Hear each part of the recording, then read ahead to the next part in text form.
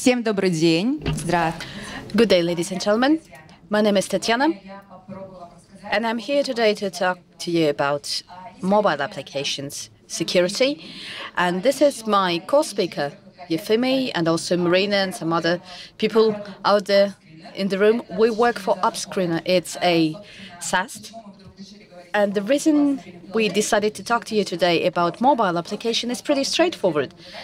It's just our task for the quarter, to increase coverage of mobile applications and rate of detection of vulnerabilities in mobile applications.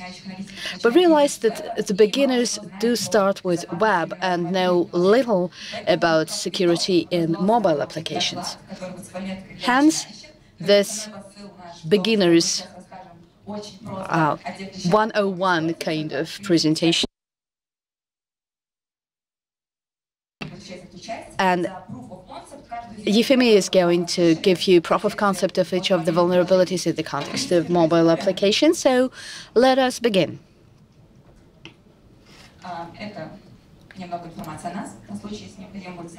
Some information about us, our contact details, and this is the plan for today. So first off, I'm going to tell you a few words about the general approach to mobile application security, and what were the books and the things that you should read as a beginner. And I'm going to introduce you to SAST DAST, and then we'll go on with the practical part of it. We're going to look at Allsafe mobile application that serves as a way to illustrate three vulnerabilities. We'll look at SQL injection and how to find it in by SAST, and how static analyzer is capable of doing it automatically. And we're going to look at arbitrary code execution, and we'll have proof of concept from Yefim. So let us start by looking at what we already have in terms of mobile application safety. OWASP, we have Web OWASP Top 10, and there is also Top 10 for mobile applications. So basically, these are the insecurities that can often happen with mobile applications. Most interestingly, the latest updated version is as of 2016. So security people still work with the thing that was released quite long ago. 2016 is long ago. I think it's not a good thing, but hopefully they'll update it soon. OWASP also has mobile application security verification standard, which includes 8 chapters, and each chapter has requirements which are kind of sub-points.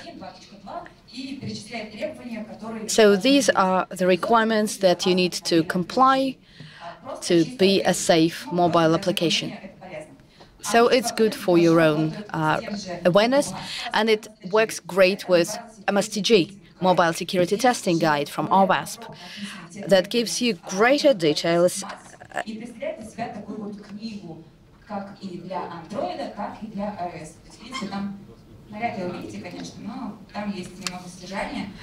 And I think it's a good reading to dive into the topic.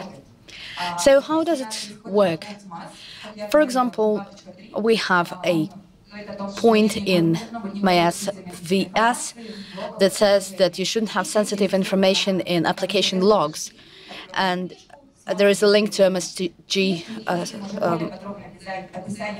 storage 3, and you can see here a more detailed description and how to search for it using static analysis.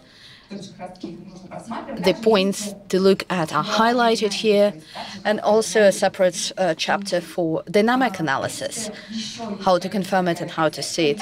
And an interesting Excel spreadsheet with all these requirements enumerated and nice links on how to interconnect MySV and MSTG. And then you just use the coding pass, no pass.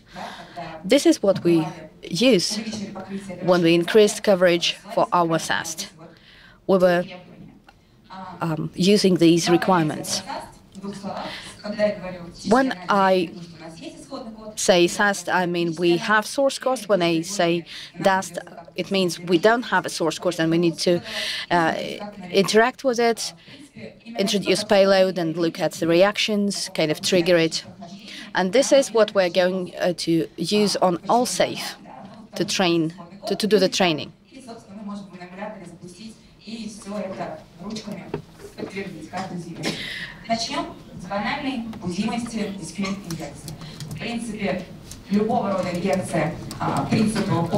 All kind of injection search is started by looking for the entry points, and then you look at when it comes all the way to the context of interest. We wait for the data, say, get to the request to the database in case of SQL injection. Talking of mobile application safety, we split it into three parts. We'll look at the server part, and when we speak of SQL injections, we associate it with server part. So on to what's of interest to mobile applications. Bad practice is to store sensitive data in the database of a local device.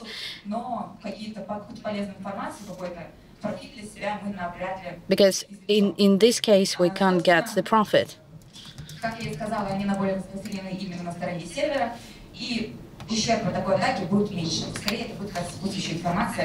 And this is kind of an additional information that could be used for a different attack. So this is part of code. Allsafe, everything is easier. We're only interested in entry point and execution point. Entry point is the UI of the mobile application, and also data from the file system sent through deep links, etc., specific for UI. And then username gets into the request and is sent to the database. All this process is automated by taint analysis. It's done manually. It's rather difficult, especially if it's obfuscated code and if methods and classes are single-letter ones. So taint analysis is what helps here. This is how it looks in reality.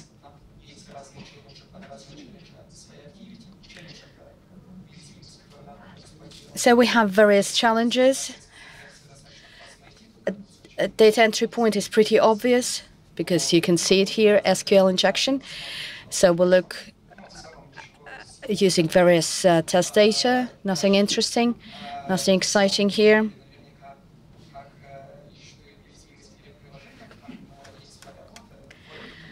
There are entry fields here. We introduce an inverted corner and the application crashes, which means that there is a problem here. After just Googling what SQL injection is and copying what it is into here, we can see that our exploit does work, and we can still we can see that the challenge has been passed.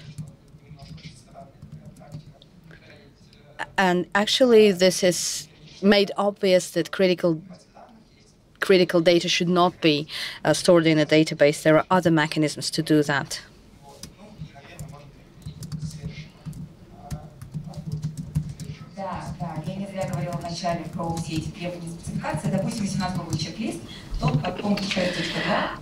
And in 6.2, it says that all data should be validated, and it's not it's not true.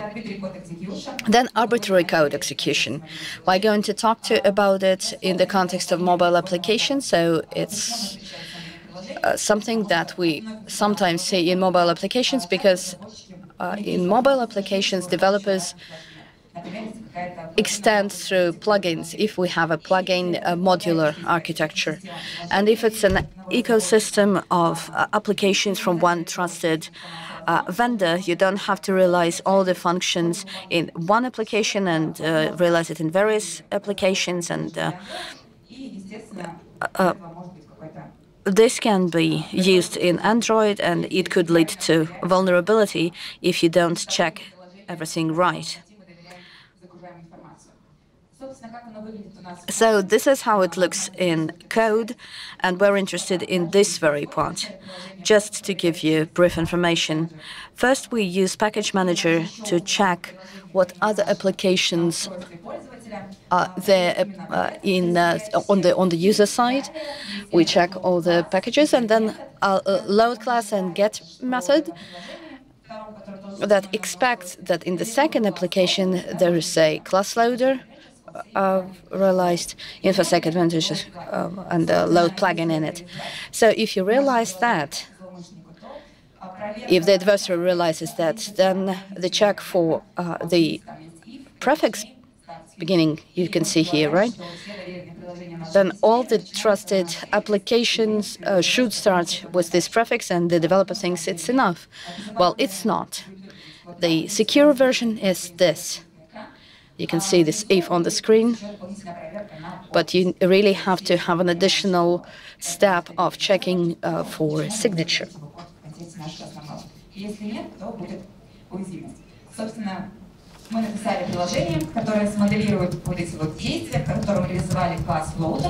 So we can see here actions with class loader that expects us to see the application and load plugin method. So now we have UID of our main application and the adversary's application. And this is how this exploit works.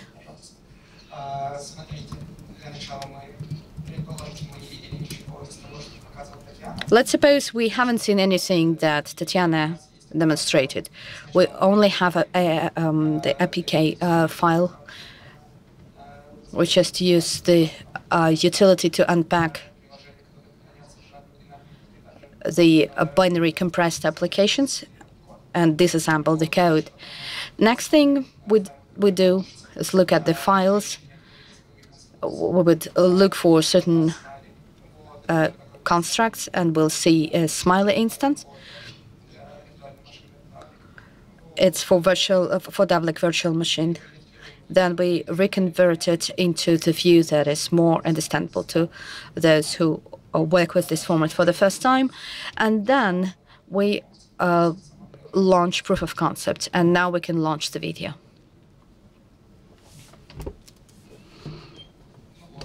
Right. So APK tool D parameter allows us to unpack our Allsafe application. Then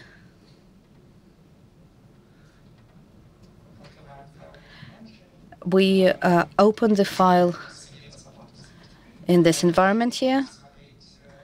Then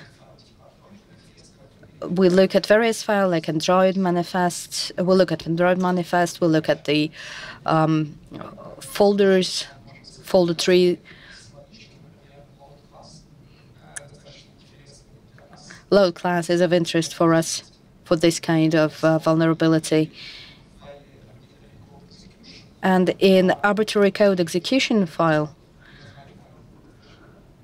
and it's very straightforward because it's a training environment, we can see a smiley format,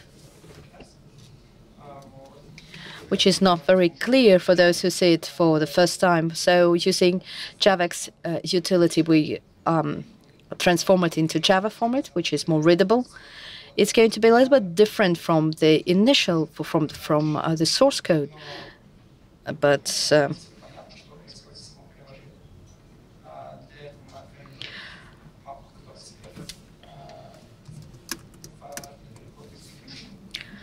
So we open arbitrary code execution, and then through D parameter, we look at where the file should be.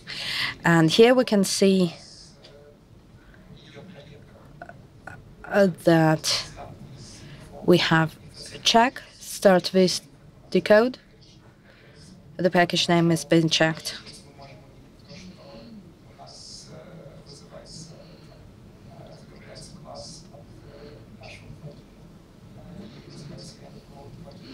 And then we call the correct login, and that makes it clear which exploits to write. What we do next, we use this exploit. We didn't record the process of writing the exploit, but now we put the exploit on the mobile application using Android debugging bridge utility that allows to interact with the application and the device. So we put it here. It's called AppDebug PC, and this is how it looks on the screen.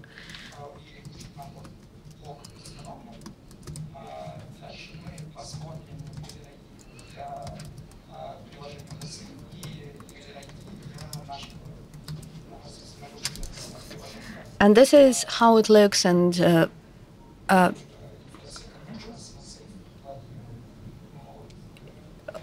this is how we can make sure that it's done.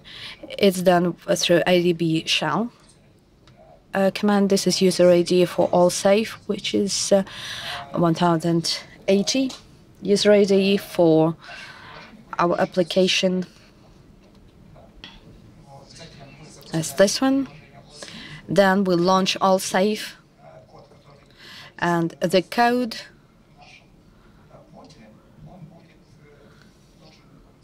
should be executed.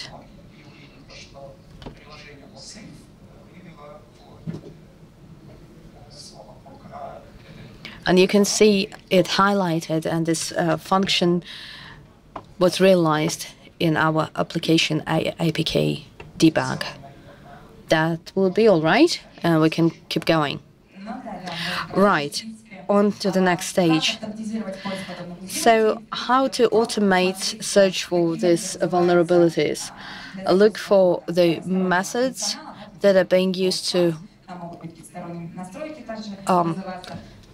invoke external functions. Search for correspondent vulnerable methods, and check if it is if the developer just resorts to prefix checks rather than a more comprehensive check. Taint analysis is something that allows us here to avoid false positives. Here we flag signature check, and rather than checking method invocation, we check method invocation plus the absence of signature check. This way we decrease the number of false positives. And now a classical vulnerability for Android, insecure webcast receive. For those of you who don't know what it is, let me try and explain. Say we have a mobile application and we need to interact with other applications that are already there in the gadget. Say we need to follow the charger of the smartphone, or we need to interact within several applications within ecosystem need to interact. It's done by broadcast receivers. It has to be realized on the device. The messages, the so-called intents, it's a data layout is an intent, and is also some kind of important information. Intent is action view that forces you to open the browser, and the data, the available information, is a link. Say, if a browser processes action view with data, which is a link, it would open it in a browser. So this is the way to have interaction. So how this is done in code? It can be done through Android manifest, statically. There you have all the settings, there you identify all the receivers, and here you can just identify tag receiver. And the information coming from intent will be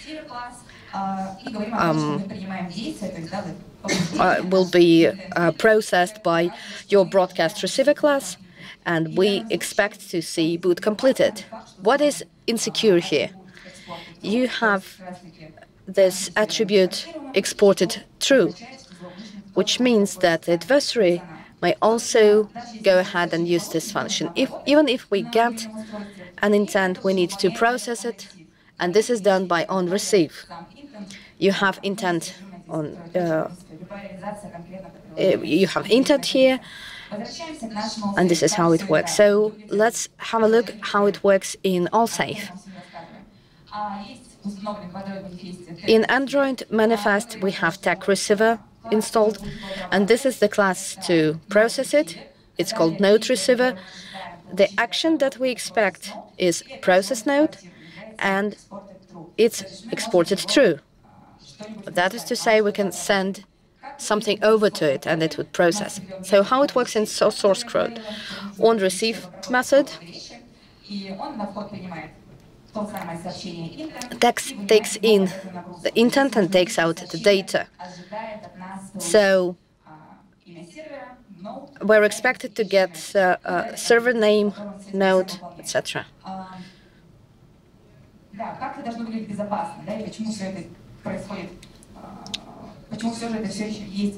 So why it's still a vulnerability?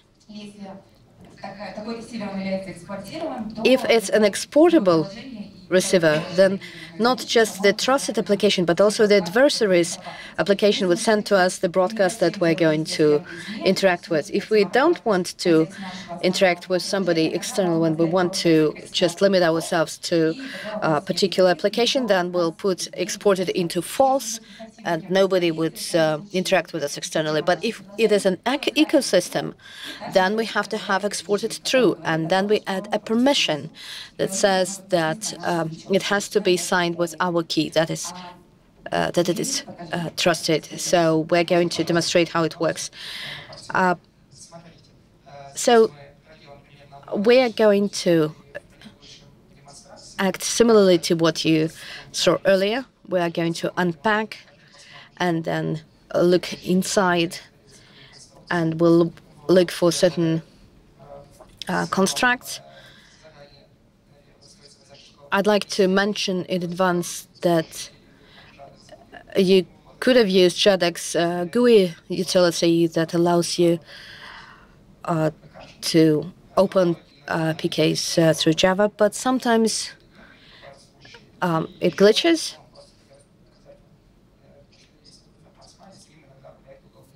And sometimes in Smiley it's more convenient to work.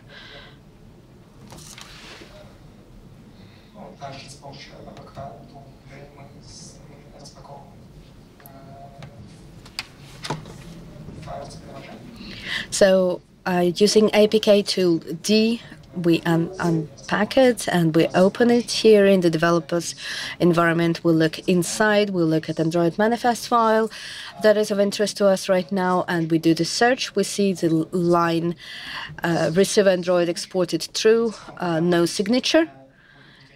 And now we're interested to see the implementation node receiver. Here it is, node receiver. Yes, this one. This is how it looks in the Smiley. Now we open, convert it into Java using JADEX. All you need is put in the file name minus T and the place where we want to unpack it.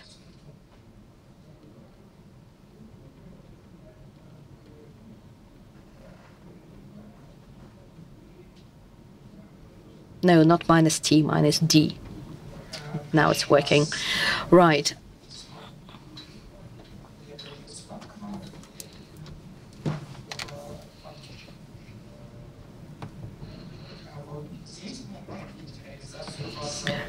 So here you can see node receiver realized.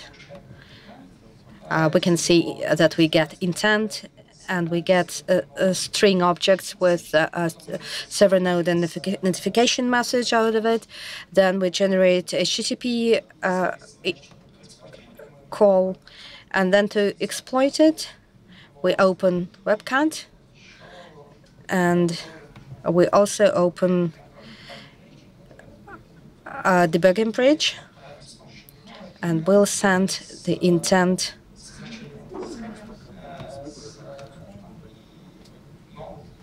with server and notification message so that we have node receiver processes it right.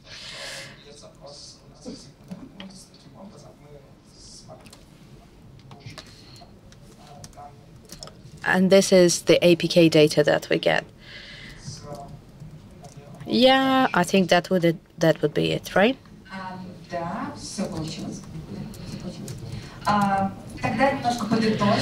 Right, let me conclude on how to automate the search for this kind of vulnerabilities. I think the MISV and all that is a good thing to get into the issue, and the descriptions are nice, but it's not enough. And unlike Avast Mobile, they update it more regularly.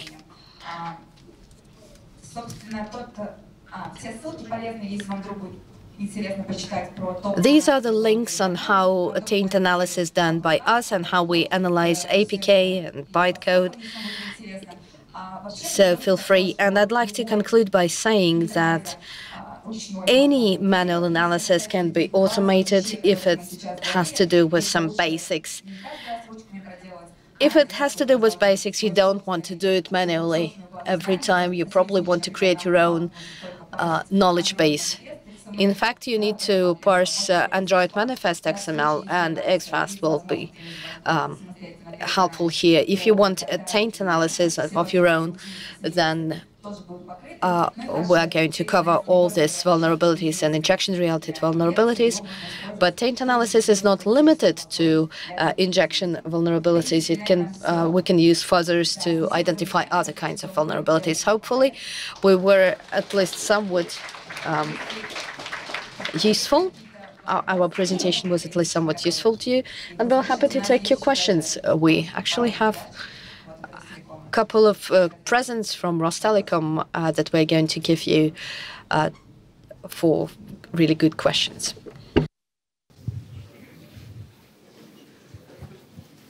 Да, спасибо большое за доклад. Первый вопрос. Thank you very much. Why you picked the vulnerabilities that you discussed in your presentation, and then I'll follow up it with the other question. So why these vulnerabilities? We couldn't cover all vulnerabilities. We decided to look at the client side. The approach to a mobile application should be split into 3 parts, and client side is 1 part, and the rest have to do with a server side, which is difficult to find by SAST.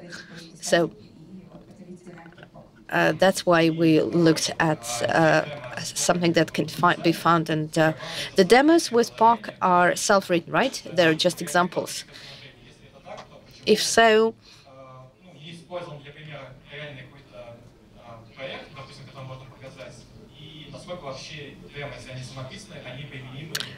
do you think it's applicable to real-life situation?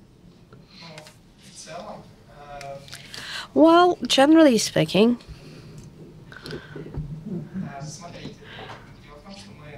our task was to demonstrate that, yes, indeed, this is a vulnerability without us going in depth.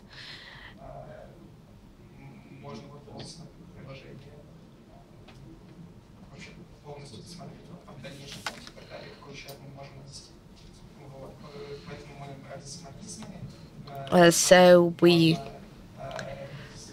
did it on our own. For the second kind of vulnerability, arbitrary code execution, this can be realized. It's pretty universal.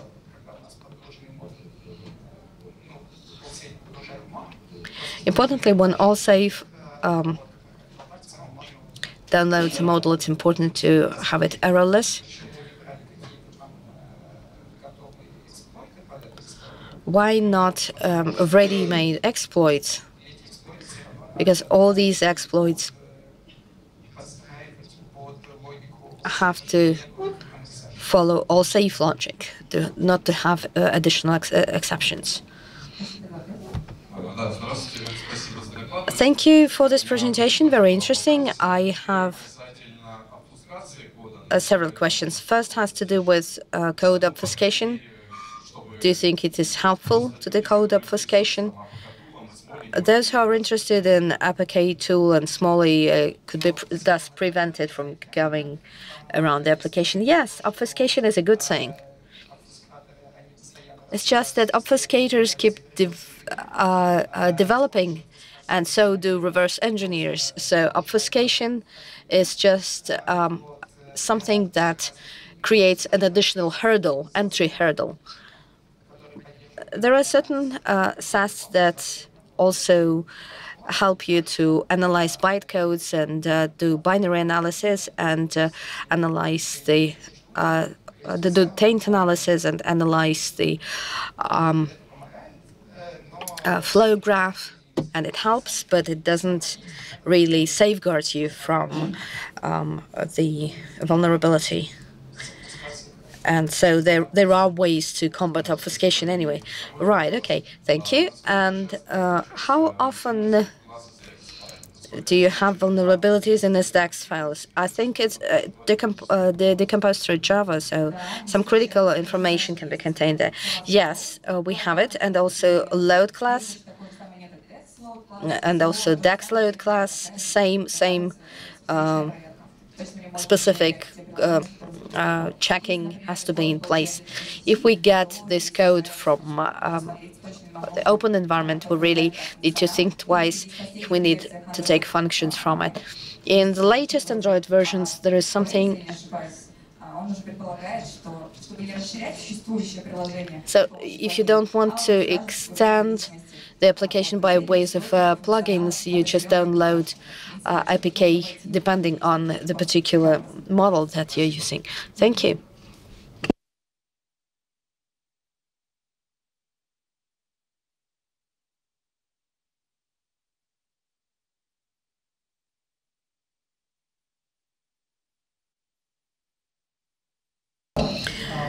Thank you for this presentation. In the very beginning, you mentioned that it is not wise to store sensitive data in the client side. But what if you have to? How to store it safely? You have to cipher it then.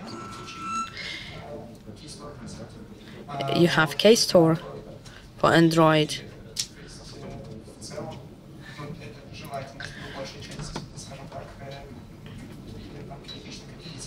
So it's best for critical information to not be stored in client section, but client side. But it is that if it has to, then it has to be encrypted.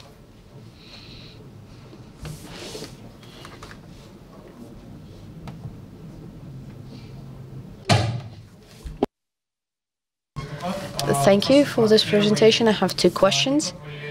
Have you tried at looking at fuzzing? Because in we have static applications that is easy to look at and to analyze code. It seems to be easy to find vulnerabilities in this way. And you looked at offline applications, right? What if you have to go to web, to a backend, how to analyze, how to analyze in this case? Thank you for this question. So the first question is, why not fuzzing, right? Or rather, do you think it's usable? it is, by all means, if you have fields, if you have forms, there is a browser utility that allows to substitute for broadcast receiver, the one that Yefim demonstrated manually. It was out of context of our presentation, though. But anyway, it can be used. And the second question has to do with was about web interaction. If there is a server,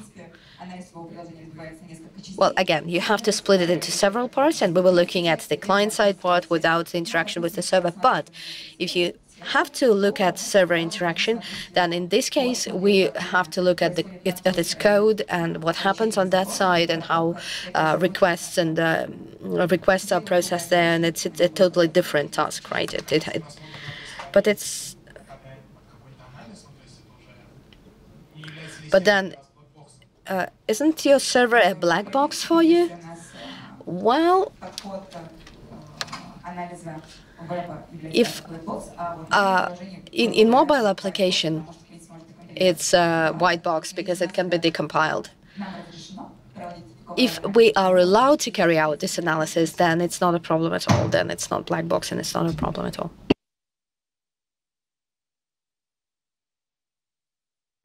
I also have two questions.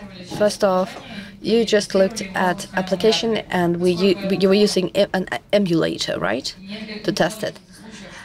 Have you had any situations when you would miss something because of using these emulators, and there are probably some emulators that are targeted to attack the security guys?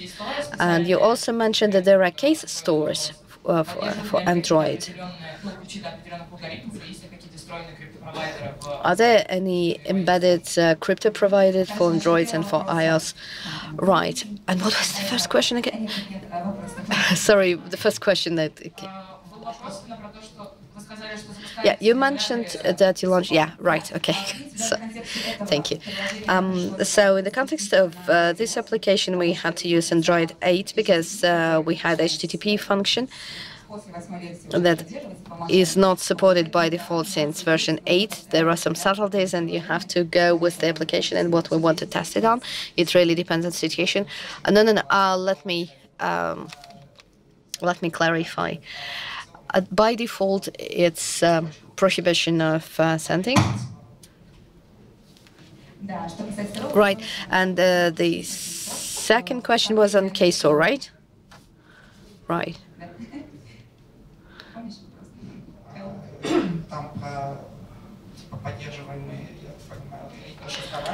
You mean the encryption algorithms? Yes, yes. It's also one of the Android components. It allows to interact with the data that is already stored, yeah. And if you need to store something locally on the device, this is the approach that we need to use, but otherwise you should send it to server.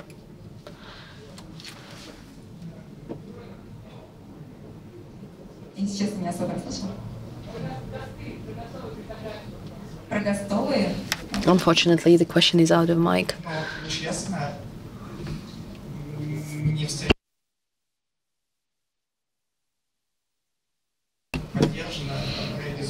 You mean Grasshopper? I don't think it's realized in Android.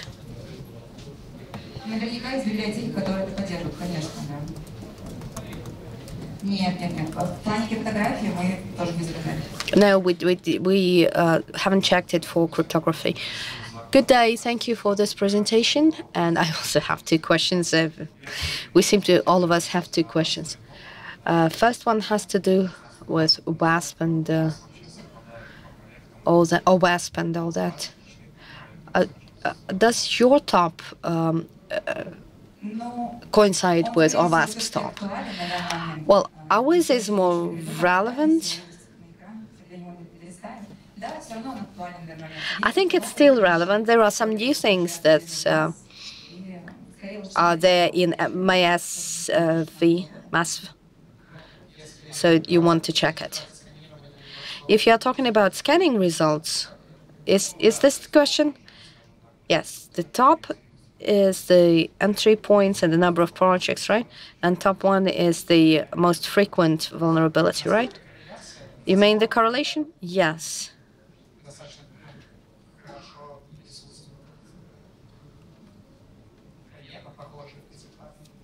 We get similar results. Right, and our second question has to do, is a follow-up to what somebody else asked. When a token is safely stored, why you think it saves us if you store it in KStore? Because if you can root it, then storing the unciphered token in this place won't help you. Well, foolproof. You just have to obfuscate in any possible way. And obviously, yes, you shouldn't store it in the open, but if you have to, then you could. But do you have the right recommendations that we need to give to the... Well, you have to check for roots. Many of these vulnerabilities that were exploited through debugger are exploited without debugger as well. So you need to cover that as well.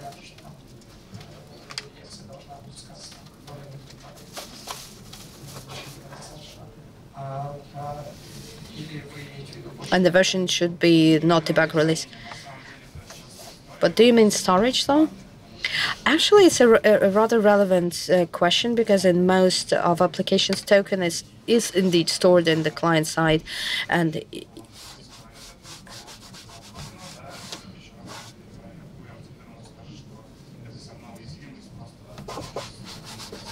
it may be still a vulnerability, but with a different risk. If it's an IP, it's about IP keys.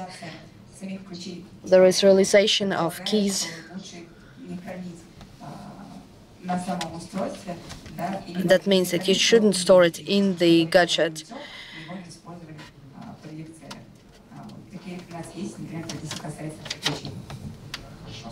Well, it really depends on how you approach it.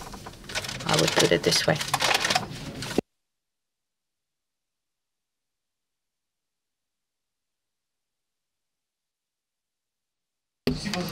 Thank you. This was a very interesting presentation.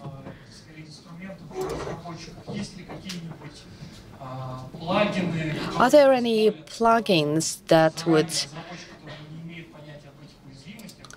help the developer who is not in the known of, doesn't know of vulnerabilities to check for them, like alerts or something?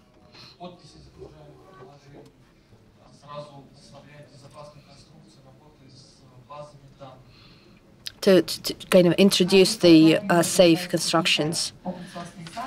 And you mean open source SAST? So what do you mean? Not necessarily open source, though. Maybe paid. Well, I can speak of our own. As far as open source is concerned, that there is mobile stack, and it's good enough, to understand how it all works. And we used it for Allsafe as well. Not on the stage when the application is ready and we want to check it, but rather on the development stage. So in ID, yes. So that ID alerts us that we are now using an insecure construct. Remember the presentation yesterday?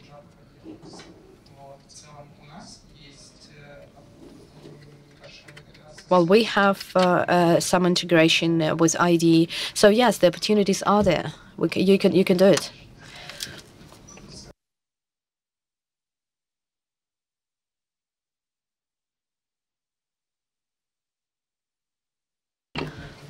I don't know if there are linkers that can do that for you, but probably there are.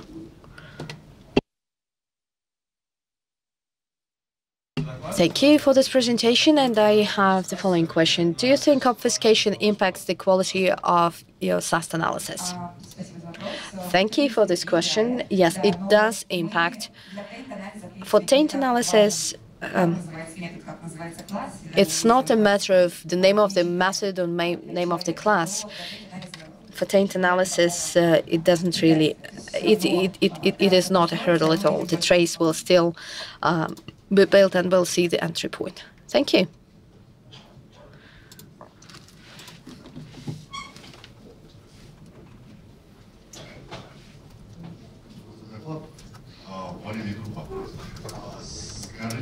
Thank you for this presentation.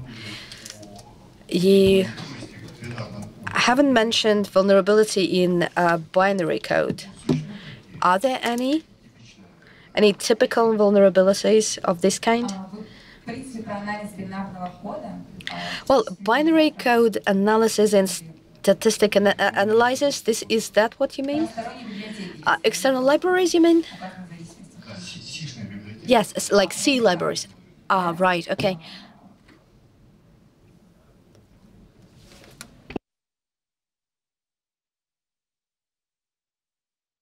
So how to analyze it? This is done by reverse engineers. Reverse engineers can check this library. What I mean is, are there any typical classical vulnerabilities that could be used and exploited for mobile applications? Typical binary vulnerabilities for mobile applications. If you have access to file system and all those files are stored locally in the sandbox of our application, and we get access to it with the help of our attack, then we'll be able to call a different code, not the one that was initially, supposed to be there, and it's quite a legitimate attack vector in this case.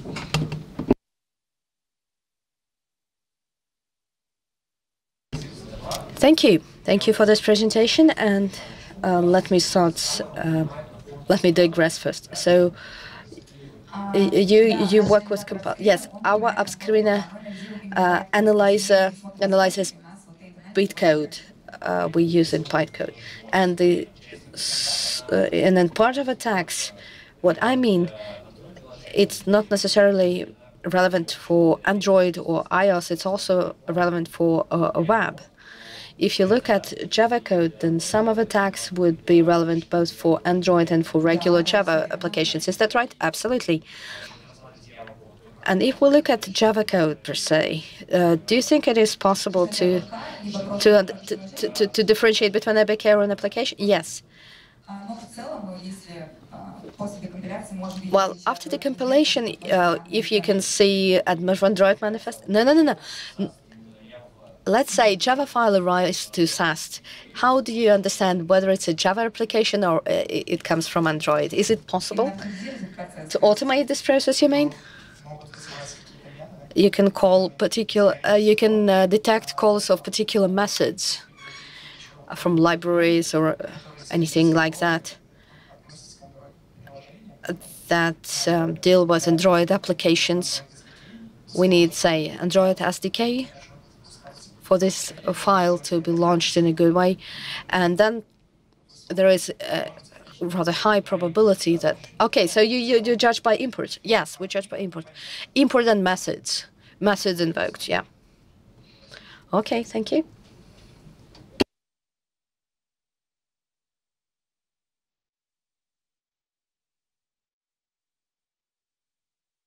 I already start forgetting, and how asked the questions, and how do I pick the best one? I actually have another question. You mentioned that you downloaded Allsafe to MobileSafe. So how you compare against upscreener? 2 out of 3 were found by MobileSafe, I think. Not 3 out of 3. And our analyzer covered all the cases. And our task was to increase coverage, so yes, it coped with it. So yeah, probably the uncovered one was the SQL injection, right? I don't remember exactly, but yeah, I think you're right. And Allsafe contains a lot of vulnerabilities, but you only checked for 3. Yes, because it's the rest is just out of the scope of my presentation today. Thank you. And now you need to pick best question. I loved the question about encryption. The girl? Yes, okay. And we are giving her the speakers, and we also loved the one about obfuscation. The guy in the green shirt. Yes, we have a present for you as well. And the very best question, it would be the MBK. Thank you. Yeah, that would be the best question. Thank you for your attention. Thank you for listening so attentively.